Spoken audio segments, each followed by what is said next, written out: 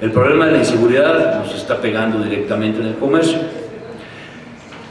y es una realidad que el centro histórico, y lo vemos en todos lados, está contraído, no crecemos, está sucio, inseguro, poco iluminado, y las plazas públicas tomadas por grupos, por ciertos grupos. En 10 días para acá se han cerrado 3 comercios. Esa es una realidad. Puedo decir, pero uno es el de La Mayora, que estaba aquí en la Plazuela Goti, que era un restaurante que cerró hace 15 días y dejó sin empleo a 18 personas. Esa es una realidad de lo que está sucediendo en el comercio. Les estamos diciendo sí a todos los debates, sí al debate de Yo Soy 132.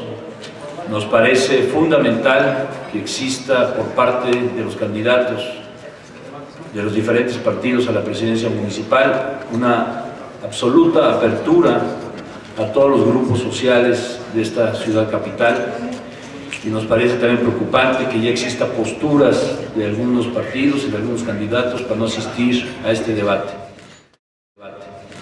La única manera que tiene la sociedad de conocer y reconocer nuestros puntos de opinión, nuestras posturas de trabajo y nuestras diferentes posturas de trabajo también es mediante un debate. No podemos cerrarnos a la ciudadanía, es un deber de cualquier candidato participar en los debates, venga de donde venga, y más representando este debate el grupo tan importante que es el de los jóvenes zacatecanos. Esta semana les daremos fecha ya de un foro con respecto al agua. Nos parece que este es un problema neurálgico que tiene Zacatecas, es un problema realmente de fondo, es un problema gravísimo y que tiene que ser tratado con especialistas. No por ser candidatos significa que sabemos de todos los temas y que podemos definir y decidir sobre todos los temas. Es importante que la gente que sabe del tema del agua, que fundamentalmente son los universitarios y los maestros en estos problemas, en temas de agua, hagamos un foro de tal forma que lo que se plantea ahí y lo que se resuelva ahí sirva ya de inmediato para la administración de la presidencia municipal. Insisto, que los que sepan y los que saben opinen sobre el problema, y que los que vamos de candidatos respetemos esas áreas que son tan fundamentales y tratemos con respeto este problema.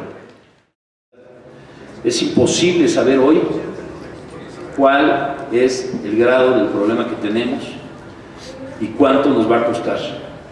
Decir una cantidad hoy y decir la solución hoy es fundamentalmente retórica política.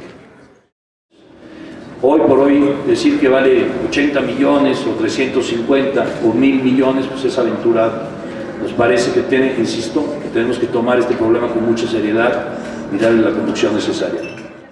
Me dice que desincorporar, por ejemplo, el tema de Guadalupe sería un dineral, o sea, dividir, ¿no?, lo que es Guadalupe de Zacatecas. Yo creo que ahorita el problema es solucionar el suministro, ¿no? En el tema de las cuotas de agua también hay un problema grave, que no se cobran todas las cuotas. Más o menos ellos calculan que sobre los 100 litros que salen se cobran entre 25 a 30 litros exclusivamente. Estos son datos duros que tienen la gente que trabaja en esto. Efectivamente tenemos que ser más eficientes en el cobro, pero también en la distribución. Cada vez somos más en Zacatecas y cada vez hay menos agua. Y esta es una realidad que nosotros planteamos desde el primer día de campaña.